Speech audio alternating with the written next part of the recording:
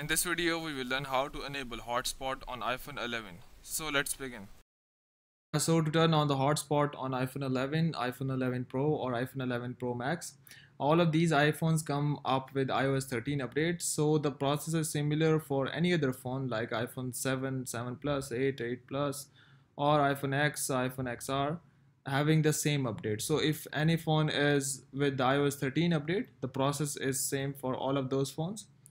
So what you need to do is just go and tap on settings. So here you can see first what you need to do is you need to turn on the mobile data to be able to use your personal hotspot. So tap on mobile data and turn on your mobile data. Once you turn on your mobile data, go back and here you can see the personal hotspot.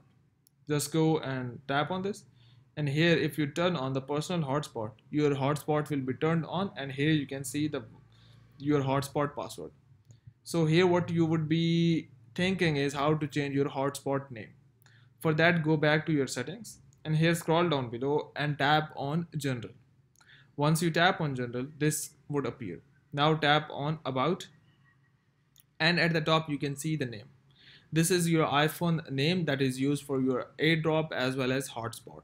So what you need to do is tap on name, and here you can change the name or whatever name you want to set. So for example, I would be setting the same name again like this one and tap on done at the bottom. Go back to your settings, and now your hotspot is turned on and having this password with the name I have just shown you in the settings.